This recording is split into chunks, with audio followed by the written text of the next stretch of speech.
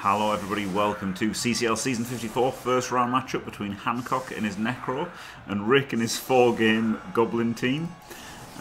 Did this live with Elyod actually. Elyod gave Rick a 25% chance at the start. I gave him a 13.2% chance at the start. He's up against it, right? It's funny enough, right? This Necro team isn't that good, but it's very TV efficient. Yet still, Rick has got Morg and Ripper and 2 bribes. So like, because Rick has just basically got a starting team with 2 guards and a sidestep. So yeah. And now this was a mistake by Hankok. He had this really good idea actually, because so Rick had set up like this so that he could bomb and not turn over and a fumble as much.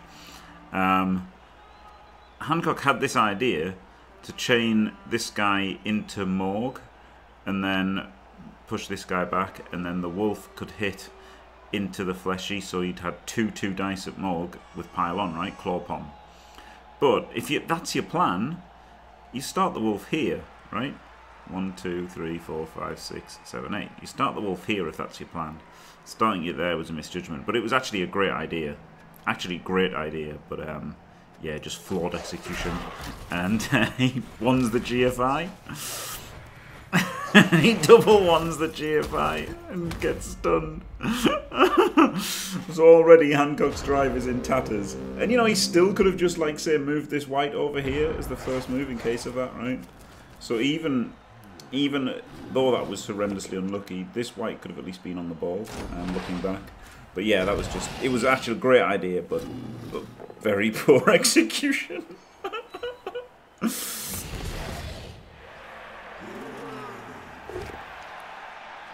Yeah, I mean, yeah. So thinking about it, I did put Rick as a massive underdog, but thinking about it, actually, the strength of this Necromantic team is the TV efficiency.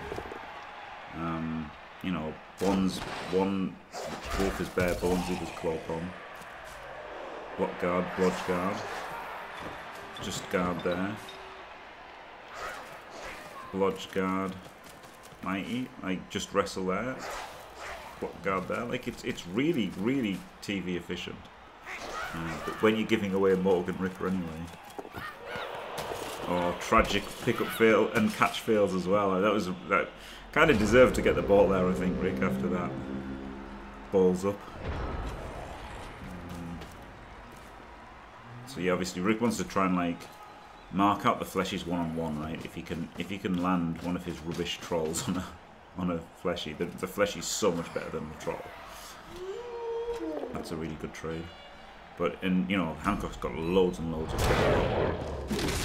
So he might be able to hit them. And he might be able to hit even Ripper and Morg. And when the Fanatic comes on, he might be able to hit that. Rick is a little bit low on numbers here. Although doesn't look it, he's got the 2 bribes. But he does have 3 secret weapons, right? He's got the sword and the Fanatic and the bomb, so he's got a lot of secret weapons. Wow.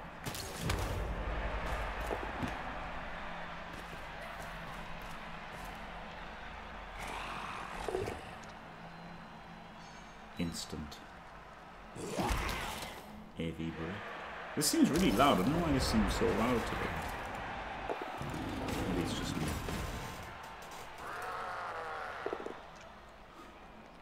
So that was actually a great trade for Hankok, wasn't it? A blodger stuck on his own and Morg is actually totally fine. Obviously, a zombie would be good as well.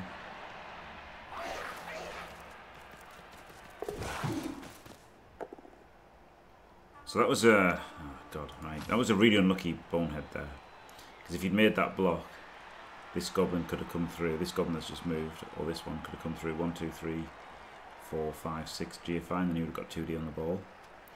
Because that's failed, he's had to clear this and then bomb here. Also, now's a slight mistake from Rick, as Elyod loved pointing out. This was a 4 square pass to get adjacent to the goblin, the ghoul. What he could have done was he could have done a 6 square pass, trying to get adjacent here. And then that would have cut out the intercept chance from the white. which, as it happened, intercepted. Throws it back, and doesn't knock anyone over, unbelievably.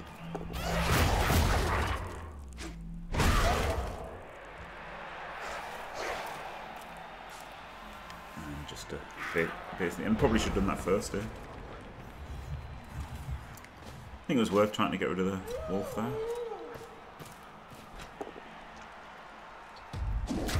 Obviously with 2 bribes, even though he's got secret weapons, there's no way Hankok's going to be piling on unless it's a high value target or quite safe. Like claw pumming Morg first turn would have been amazing. And it's going to be hard, like it's going to be hard mentally for Hankok to come back from that. And by the same token, fantastic for Rick, knowing that he got away with one of it. Wow, 1D, big 1D.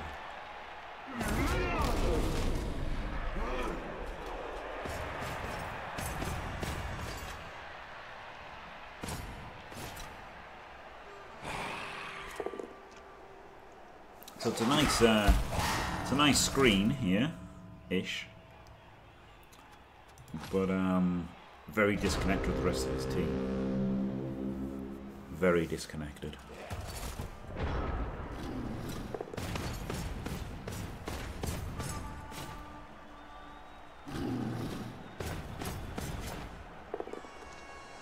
Ripper. Does he chain out? A very sensible Ripper. Ooh, that's interesting. Ah, so this is going to throw the bomb. Also, the Bombardier could have come back to there, right? The bomb could have gone 3, 4, 5, 6 to here, and then he'd be activating both trolls next turn. But then I guess he'd get based by a fleshy potentially as well.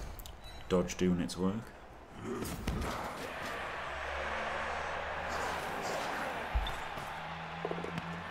He goes for the pass. Knocks over Morg, but knocks over 2 players. And unfortunately, in Blood Bowl 2, that's a turnover. In Blood Bowl, well, not Blood Bowl 3, because they don't have goblins or bombs. But on Fumble or Blood Bowl tabletop, that wouldn't be a turnover. So this goblin would have been free to get the ball. And, you know, I don't know, just get sacked the next turn. But he would have got the ball.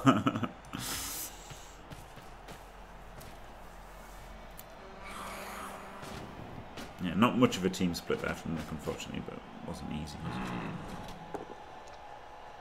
Nice tag on that back fleshy.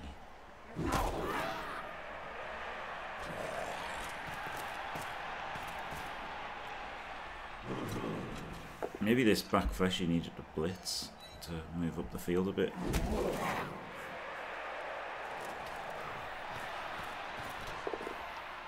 I can understand blitzing this goblin. But maybe he needed to just block that goblin with that wolf. And then get this fleshy free. But then we can just keep repeat this next turn. So yeah. Still a lot of trouble for Hankok, right? He's running out of players a lot. Probably gonna have to score next turn. Probably has to score next turn. I mean, that's okay, isn't it? Gets rid of the Bombardier. Oh, it might not, but it uses a bribe or gets rid of the Bombardier and makes Rick put his field his secret weapons.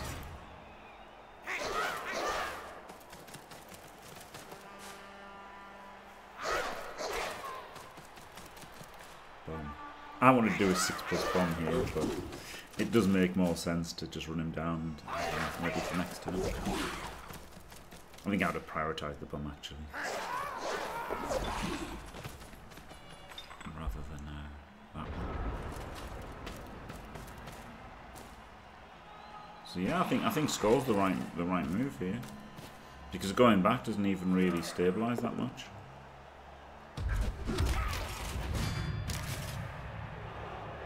And like scoring early against goblins is okay, isn't it? Because goblins are shit.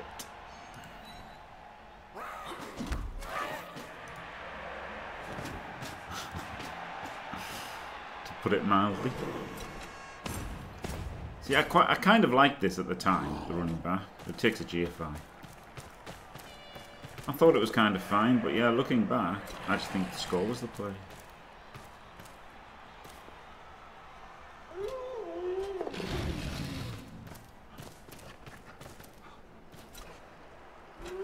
Because he's run into quick pass range here, hasn't he, with the bomb?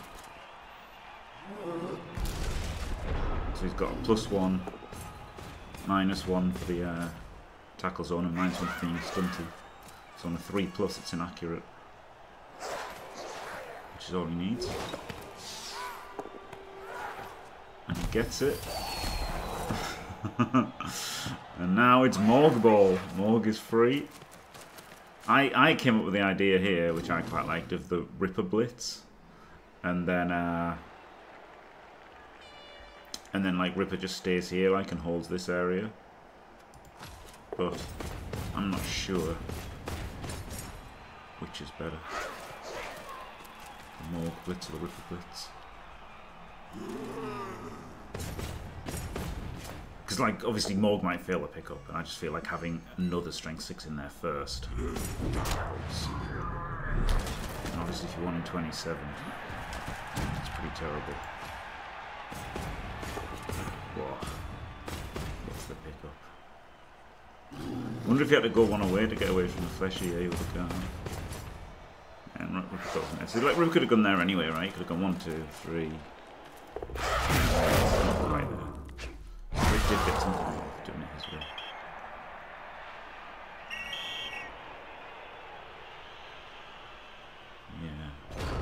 Yeah, I really did prefer the Ripper Blitz. But now, I mean, now Hankok's in real trouble, right? Now it's less about trying to score on his turn 8 and more stop getting turned over and scored on.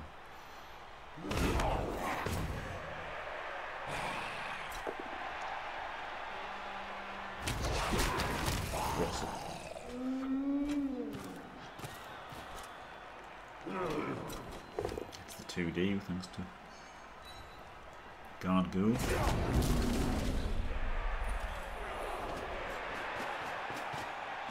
Yeah, this was a good turn from Hankok, for sure.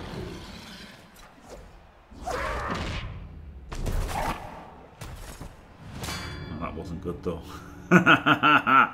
Shouldn't have 1 in 9 there. That was a really poor decision. But yeah, this is actually really good formation for Hankok. Very well done. I think Rick could have thrown this Goblin this turn, just to, like, you know, get him downfield and try and do something with him. I really quite like this, lobbing that Goblin, like, over here. Obviously you don't want to knock over Morg or anything. But I did think that maybe just throwing the Goblin, see what happened.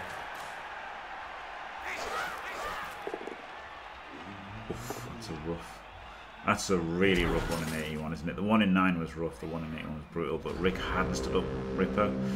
We reasoned this was going to be Ripper's Blitz, but, like, blitzing a blodge firm, like, if he wasn't stand firm, then at least blitzing him, you know, moves him in and gets you on 3, but he's blodge firm, right? Just don't blitz that, just stand up that, so you've at least got something there. And because he doesn't stand him up, it means that Hankok all of a sudden has a slightest chance here. He's got a scoring threat, and he's got a guard there. He doesn't have a recovery, but he does have 2D on the ball. Gets Morg down.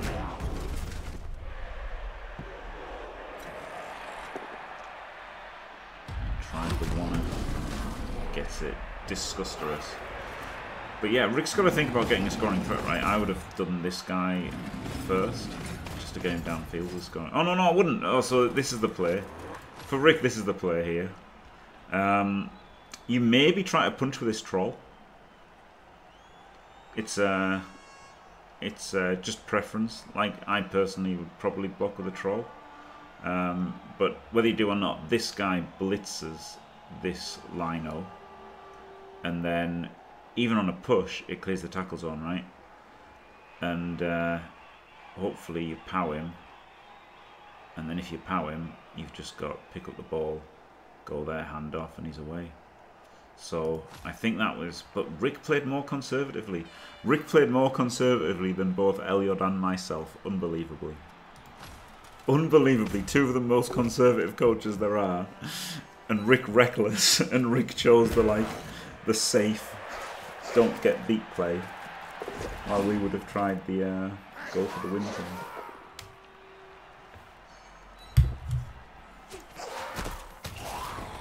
But now he just puts someone in range. Which is fine, like that is fine as well, like just getting someone in range. And that was my initial reaction, was just get someone in range, but then it seemed like going for the score was just too good, to be honest. Because he's away, right? Pretty well away. Not 100% away, maybe that's it, like maybe he's just going to get hit by a wide. Whereas this encourages Hankok to go for the score and not hit your scoring threat.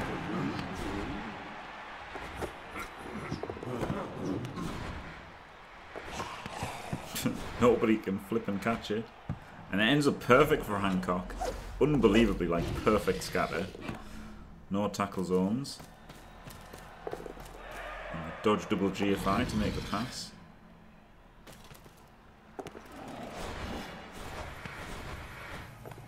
An inaccurate pass. Flip me. I mean, how unbelievable was that? It was so close. That was so close to just rolling all of the dice.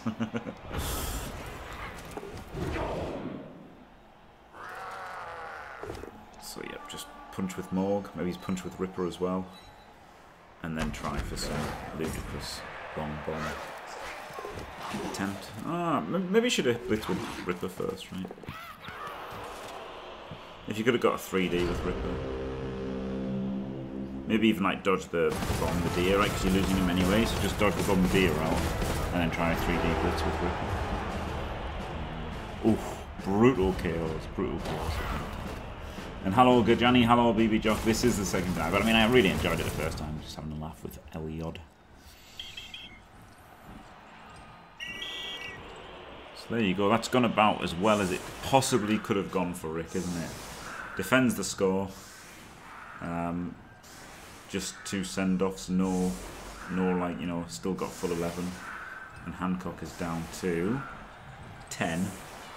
Missing a Garda and the, you know, arguably the better wolf for this matchup, right? Because the Mighty Blow and the Piling On aren't getting used that much.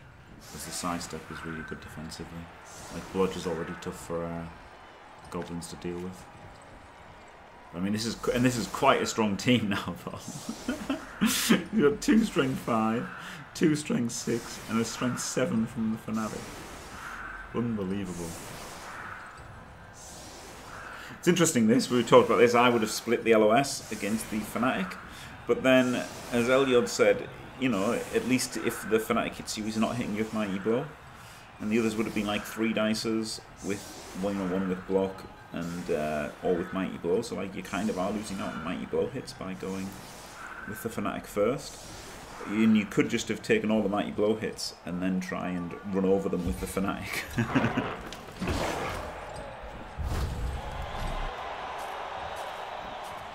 Which is interesting, I'm not sure which is better. With the quick snap, you could have maybe tried to like chain Morg into a fleshy or something, but not worth it.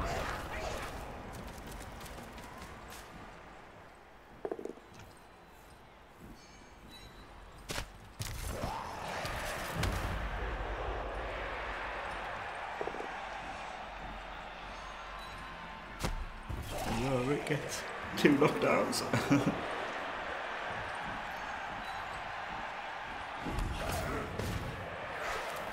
You described this as quite a strong team, Jimmy. It's the Goblin's dream, this, isn't it?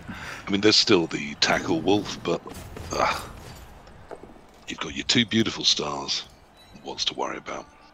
Indeed. Hello, PC. Hello, sir. Just that wall of strength just bearing down on this team. It's unbelievable, isn't it? 2 strength 4s are just going, what have you got? What have you got? The Pogo, I mean, I often don't start with a Pogo because it's a lot of money, 30k, just for basically 1 step of movement. And And in 2020 particularly, you can get that move on a Goblin if you so wish, but of course you can get it on a Pogo, making it move 8 very quickly. It doesn't really need anything else, it can just save straight for that. The trolls, we discussed this a little bit, didn't we? They're great trolls, but how much more change could he have got out of this with some block trolls in there doing some hitting, alongside Ripper and Morg? But my goodness, what a lineup. Well, funnily enough, if he had block on both of the trolls, he wouldn't have got the 2 bribes. Yes, very true. So, it's always the conundrum. I mean, Goblins do build very well. Well, they don't at all in the 2020 rules, but if they build well incredibly lean, and able to take advantage of the bribes and some good star inducements, and then just get up in your face. And Rick's very, very good at that style.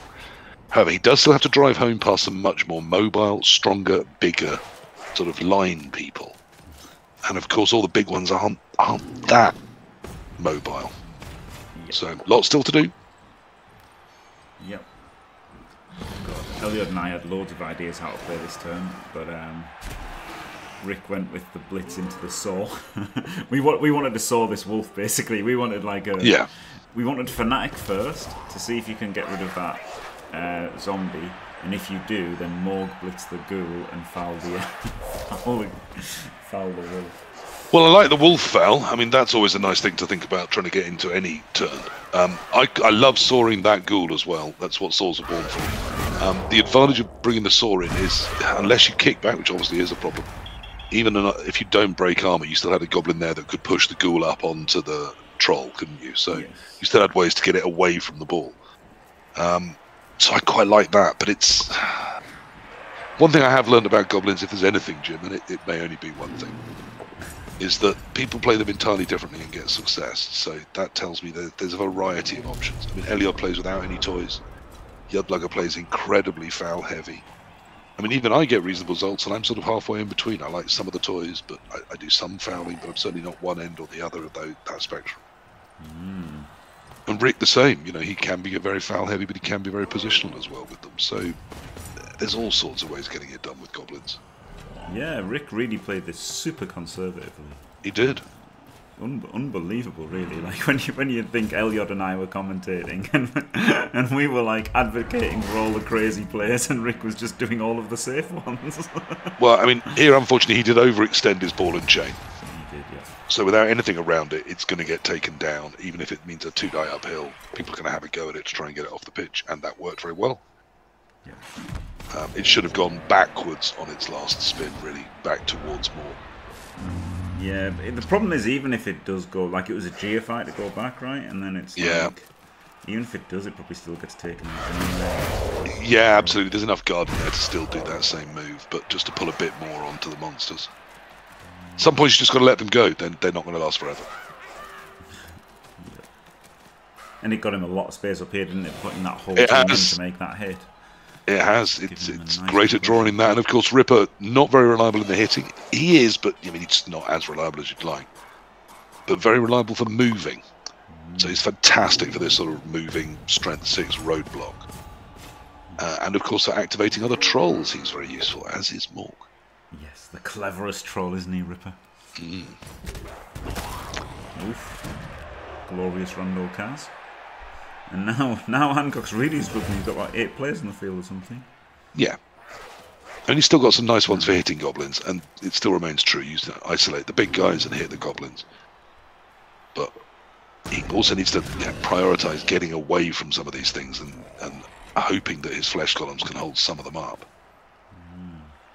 Now he's in a good position for that. There's 2 on 2. You leave the flesh columns behind, everything else should retreat.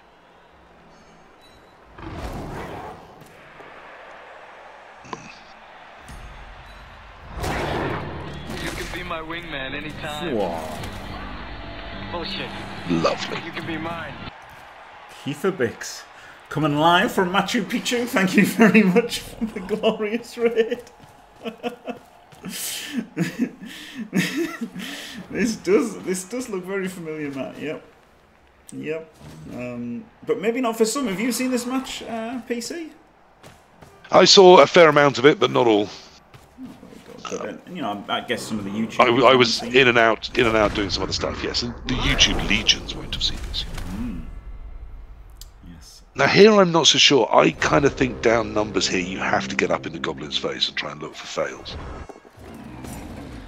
And I'm not sure we've pulled enough back. And it was a really costly dodge fail, Yeah. wasn't it? And This guy exposed or the switch back to the centre, which Rick has gone for the switch back to the centre. Yeah, I wouldn't have dodged him at all. I think holding Morg and a troll up behind 2 flesh columns is plenty of good work for 2 flesh columns to do. So I think you've opened up the whole centre there. You've exposed one of your good pieces. You've allowed Morg the freedom of the pitch in a minute. This is a big move here. Look at this one. He goes there. Could have gone forward and held the sideline, right? But I imagine what Rick did, which, you know, is just think, oh, if I go here, I'll get surfed. I'll move so I don't get surfed. You know, move him away from the sideline to not get surfed. Whereas actually he could have gone forward, still held the sideline and still not been surfable. So this was definitely the right square. And this has let the wolf come around the back if Hankok wants. I mean, if the troll stupids on the blitz, it's less good. But yeah, I mean, particularly with the downed goblin, you can still hold that flank and retreat at the same time. It's fine. But this is definitely less good. There's roots around it, particularly for a fast wolf. Yeah, I really like doing the double dodge, double GFI 2D hit. But then, you know, then all of a sudden it's a lot of dice to roll, and you've got your wolf and your ghoul behind. Got to. But Jim, you're behind you're behind the 8-ball here. You haven't scored on your drive. The goblins have plenty of strength bearing down on you and enough numbers behind it to make you think at some point they're going to get a nice screen around one side or the other. You've got to come for the ball if you've got the chance.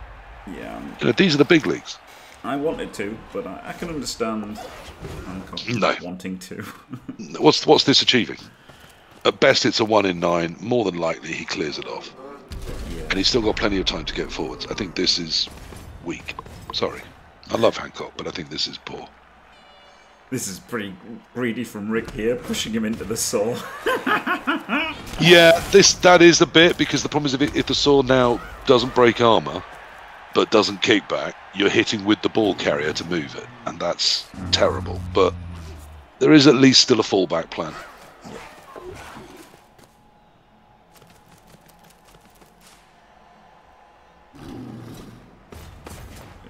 It's funny because my initial reaction on Rick, like last turn, was to just go through this zombie and like get through. But then, you know, if you do that, you're not going to stall out the half, are you? Whereas now, obviously, Rick's thinking he can get the stall on here. Yeah, he absolutely can. I mean, the problem with goblins is you're only ever 2 goblins away from removals away from a big problem, and you can do one of those yourself and then instantly see the opponent do the second. So this does turn bleak very quickly, because then you're struggling to activate your trolls. And then you're looking to the 2 big guys that can move to both do your hitting and your positioning and your troll activations, and suddenly it's a big problem. Yeah. You know, the saw goes incredibly quick, for example. You know, blow on that and it's disappearing. Yeah, to be fair, Rick's done a good job of keeping the saw out of the... He really, really has. Whilst keeping everything else busy, the saw's been useful and yet not at risk. So I don't mind pulling back, but you've got to be prepared to go for it when you've got the chance, because you can just goblin up at any moment. Oh, this is all of a sudden this is a pretty good spot for Rick, isn't it? He's got 2 options. He can either try and bang down this flank, or bang down this flank. They're both. It's lovely. Open. I mean, the pressure Hankok caused, in inverted commas, has led to his major hitting piece, the wolf, not being, available. But instead, he stays where he is and gambles on the saw foul. I know. It's very Rick, isn't it? That's very Rick, yeah. But if you remove the wolf, it's probably game over. I mean, I'd have taken the space, you know me, Jim. I might have left the chainsaw behind to do the foul as well, but I'd have taken the space. I'd have been up that right flank like a rat up a drain pipe. Yeah. And now he's only got 2 turns, Rick, but I mean, he is just in range, isn't he? Well, they don't call him Rick Careful. They don't, but he has played very carefully, mostly. But yeah, just a couple of saw hits, and I mean, to be fair, they've been saw hits on the wolf, so like that is fair enough. Like, that's a hell of a. And again, leaving it stunned behind, ready to go next turn from a slightly stronger base to launch forwards from is a better result. Yeah. It has worked out better, but there was some risk in getting to this state. Yeah. And even now, you're probably Morg hitting that to try and clear them both in a single hit. Rip a hit, yeah. That's Yeah, Ripper, sorry, yeah. that is the player. But if you do this side, it's funny because again when I was doing this live, I thought this side looked really open, and I wanted to go down this side. But actually, the other side looks pretty open as well, doesn't it? Like crossing over there, so it's. Yes, because with the stunned wolf and the best other two pieces pulled in for ball contact, there's nothing left. Nothing that you couldn't either, you know, sit on or screen off. It's the one ghoul in the backfield is your hope here, isn't it? Yeah, that's again a very ballsy use of the chainsaw. He doesn't mind a risk, does Rick, does he? He sure doesn't. And now this looks kind of amazing, right? He's got the diagonal run up. He doesn't need a GFI. I want to make it very clear by ballsy, I do just mean brave. Anyone is capable of having balls in that particular set. And much love to anyone who feels they have balls of that nature. I absolutely support that you do, whatever your gender. Brilliant. So yeah, now like maybe Hankok had to go for the dive here. Like as stupid as it is, dodging again, for a 1D, that's how desperate it is. Again, what's he hoping for here? This is pretty decent getting the dodge firm in, but it fails the GFI. Yeah, if it got in, but it's still a 4-2-2. Which is, you know, there's a decent chance of getting there. It's good that he did do that on top of the ball contact. But you're looking at creating a 1 in 9. Yeah. With maybe a 2+. Isn't it better odds to dodge in and hit? Yeah, it's got to be. It's got to be. Here we go. Just a GFI to almost certainly win it. Yep. Unbelievable. Unbelievable. I mean... There we go. What a performance from Rick. Incredible, yeah, incredible. We joked a lot about Hankok throwing for half of the prize money for doing the best with skills, but that was just fantastic. I don't think so. Hankok had an absolutely beautiful team, and still has. You know, the Riot really is his best shot, isn't it? I know the Wolves can one turn, but it's not a naturally easy position for a Necromantic team to take on.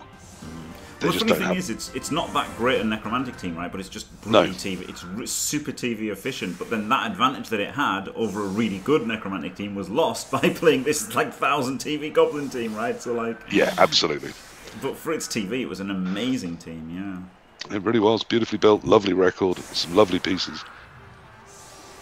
Not to be goblined away by the master dice roller himself. Yeah. There is a chance here, like, you know, obviously 2 strength 6 and a sidestepper on the LOS is pretty good, but you can still get the hits in. Yeah. It's just the problem is dodging through the back line. But dodging through the back line. As I said, Necro just not naturally built for this, unfortunately. Yeah, no, I said, Aldro, this is like pretty much the optimal Goblin team, right? Just guard on the trolls, and like nothing else is pretty flipping optimal. And then obviously you could argue having like a movement 8, edge 4, sprint sure feet Goblin would be pretty good, but yeah, I'd never gotten that change off the trolls. I know it's changing them, but if I could pick a single skill, it would either be block or pro. Rather than guard. I mean, what are you guarding? You know, even if they get into your cage, you're guarding a strength 2 to turn into strength 3, maybe. I mean, woo. Well, you're turning Ripper and Morg into 3Ds, aren't you? Yeah, I mean, that's largely what you're doing with them. Yeah. Protecting your, what's it called? Fanatic. But that's done just by being next to them. Yeah. But I suppose the guard does add that. Yeah, he gets the pushes there, Hankok. I mean, don't get me wrong, guard's a great skill on anything, but it's just not quite as good on trolls as it is on lots of other things. Yeah, it's just for the TV was the thing, really, you know. Yeah, exactly. It's super lean, so you can get all the nice toys. Yeah, and so he nearly caught it. It just fails the catch, but it's going to be really hard to. And even then, it's a 5-4-3 to get through, which it's not impossible, but it's tricky, demanding. What a performance from Rick! What a choke by Hankok! Wow. Brutality from PC.